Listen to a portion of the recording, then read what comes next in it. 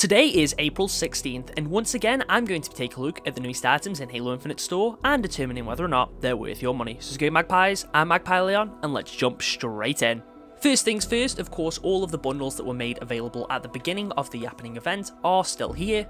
I've already spoken about all of these in depth in my first video when these items released. But in summary, for the most part, I do think the vast majority of them are pretty overpriced, and they do highlight the fact that we really need the ability to be able to purchase items individually.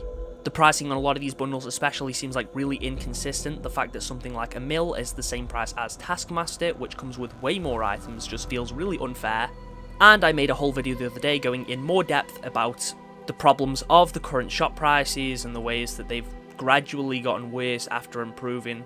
So if you want to hear my thoughts on all that, just make sure to check that video out after you've watched this one. Anyway, moving over to today's daily, players can purchase themselves the Type 3C Flash Hider weapon model for the battle rifle. This costs 100 credits and is just a little attachment that you get for your barrel. For 100 credits, I can't complain about it too much, that's relatively cheap, and although compared to a lot of the newer weapon models, this one really isn't anything too special. For its pretty low price, there isn't really too much that I can say. Anyway, our other returning bundle is Latch Point, which you can get for 1,300 credits. This gives you the Circuit Helmet, you get the Combi Guard chest piece for the Hazmat Core, the Latch Point shoulder pads, the Tech Savvy stance, the Sunfire armor coating, which is completely cross-core, and the Half Mask weapon charm.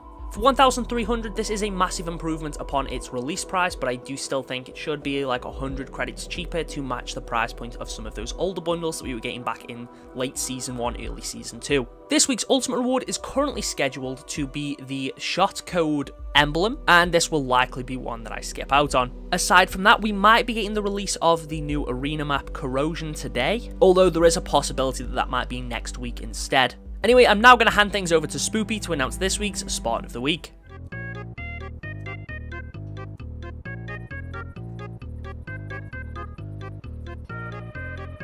Listen here, you little rat. Halo Infinite is the best game of 2021. No. It's the best game of all time, and it's not even close. So if you say anything but perfection for this masterpiece... Poopy! What is it, Poopy? You're on a different channel now. What? Oh, shit. What's up, lads? It's me, everyone's favourite #2 shopkeeper of all time, Spoopy. Spoopy is back.